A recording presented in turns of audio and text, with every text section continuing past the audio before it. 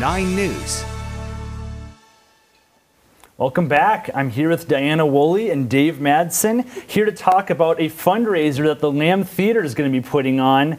And first, just tell me about this event. Well, it's we call it Lovin' Me Some Country, and the idea is come and have a good time for a fundraiser. Diana can tell you more about the fundraiser itself, but I'll tell you what it's for is to raise money so we can move Lamb Theater into the old Channel 9 building downtown that's right across from the county courthouse.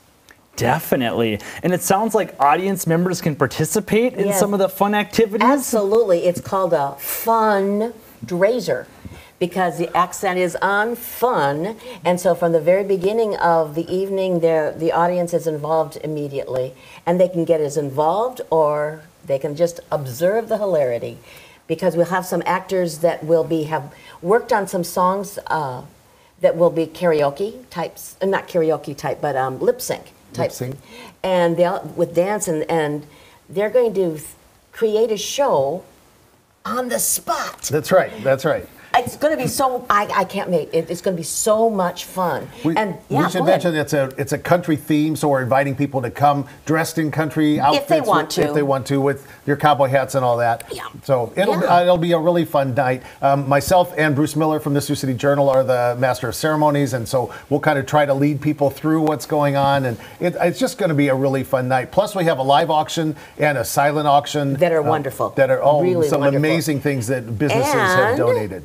My daughter is coming back from Chicago to sing. Which is live, wonderful. not Memorex. That's right. So that kind of showed my age, didn't it? It did, that's right.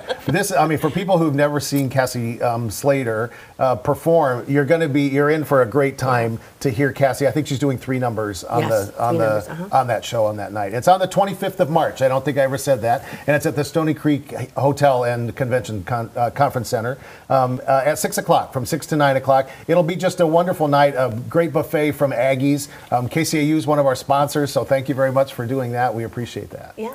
Absolutely. It sounds like a great event for people to bring their cowboy boots, bring their bandanas. If they want to. That's right. It's not required. Yes. That's right. So costume optional. And again, yes. This will be an event on March 25th at 6 p.m. with a cash bar, a silent auction, and socializing. The buffet line will open at 6:30. Yes, and it's a fundraiser. That's right. That's right. All righty. Well, thank you both very much. Absolutely. And I'll have to get out there. Yeah.